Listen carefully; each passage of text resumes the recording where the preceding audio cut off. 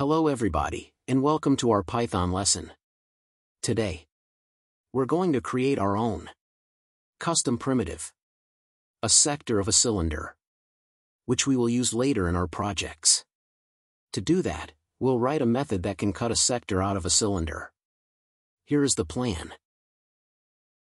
We create a box, rotate it to align with the sector's end angle, and cut it out from the cylinder.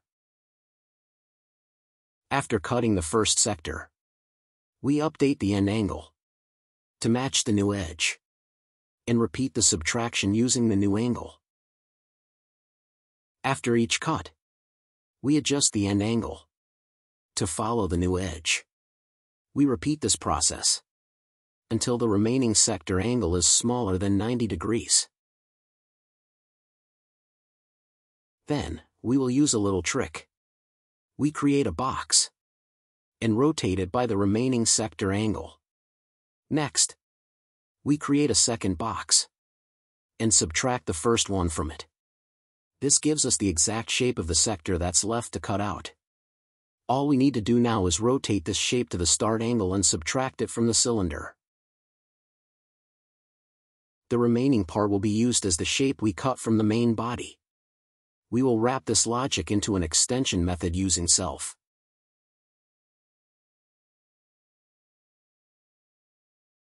Alright. Time to write some code. Let's start with the helper methods. The first one will be subtract.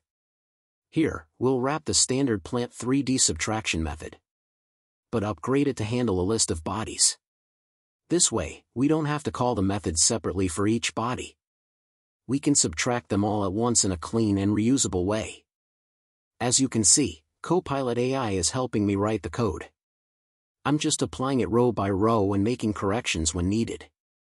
The key here is to be patient and make sure we don't miss anything important.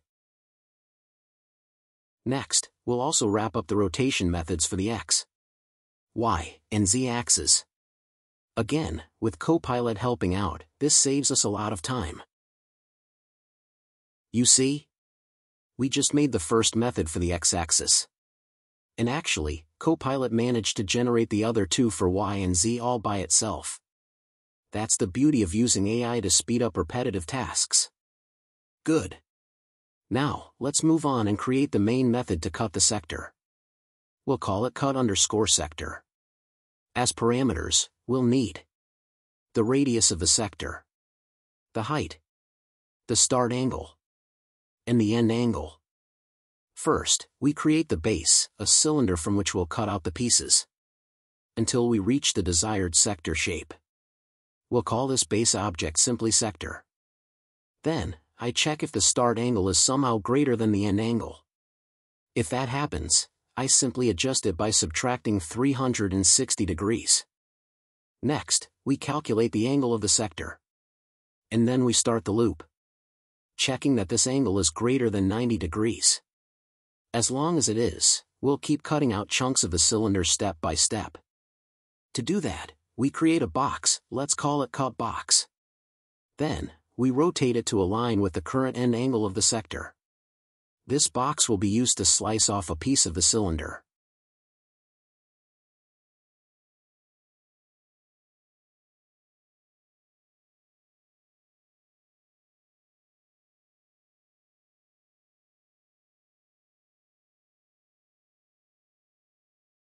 In the loop, we lower the angles by 90 degrees and take away the cut box from the sector.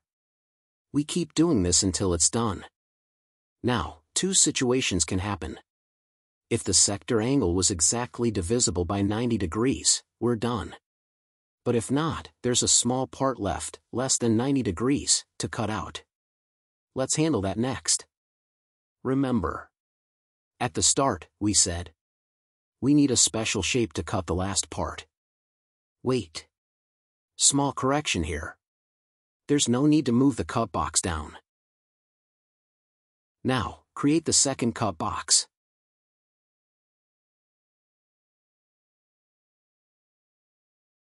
Rotate it by the remaining sector angle, and subtract it from the first box. That gives us the final shape we need to cut from the cylinder.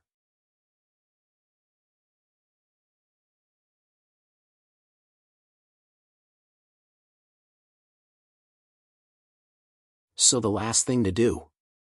Take this final sector we just made and subtract it from our main body using self.subtract sector. And finally, return self. That's it. Our sector cutting method is ready. Now let's use it to start building our custom primitives. So, the first class we're going to build is the cylinder sector.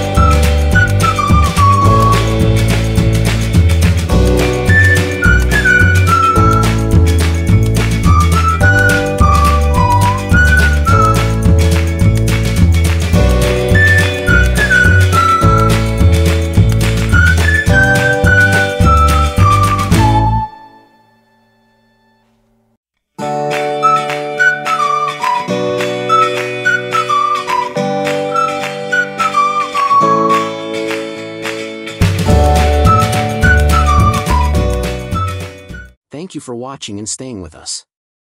We're getting closer and closer to building our very first custom support.